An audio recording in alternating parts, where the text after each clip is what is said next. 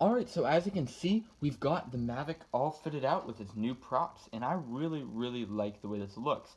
Like I said, I really like the gold accents, and there was actually silver ones for $23, and these were $26, and I decided that I really wanted these props to be nice and gold, and, kind of got to look good, especially with the Mavic. Some of my cars, like the Mini 18 and stuff, I don't really mind if they, as long as they run, but this really needs to look pimped out and nice. So, yeah, super excited about these low noise props. Here are the props that I'll be leaving behind, but now we're going to go ahead and get more into the flight aspect of it. So I'm going to go ahead and do a flight with the normal props as well as a flight with the new low noise propellers. Alright, so I'm on the GoPro now, but you can see it's actually just right after the thunderstorm just cleared up, so yeah.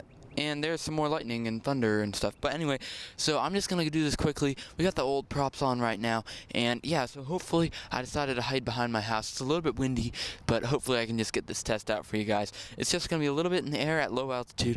And I'm going to go ahead and hold the mic right below. So yeah, let's go ahead and get into the old props and the new prop.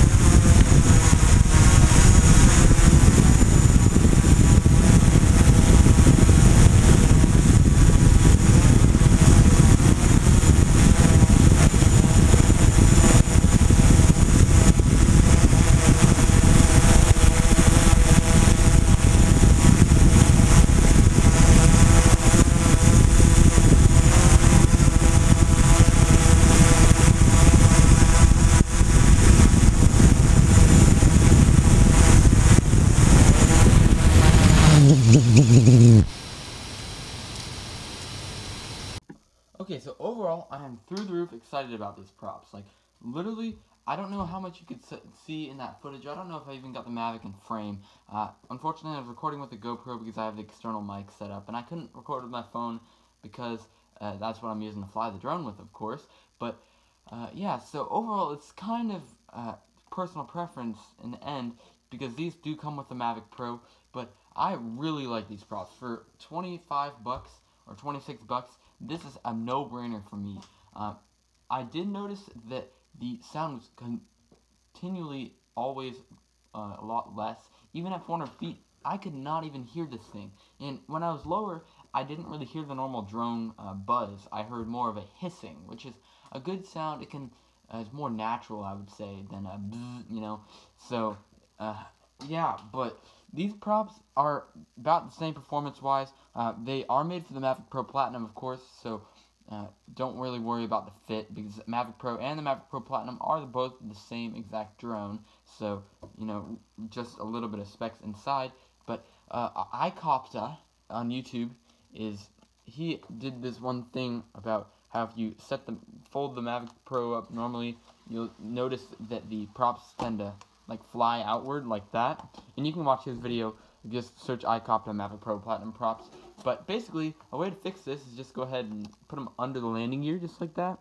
Just stick them inside the landing gear. And the nice thing about this is that they're a little bit longer, so they actually fit in here and will stay, which is a really nice feature that I like, even though that wasn't really intended. So, of course, I really like the way that it looks, gold, stuff like that. But, yeah, so that's pretty much it. I'm really excited about these props.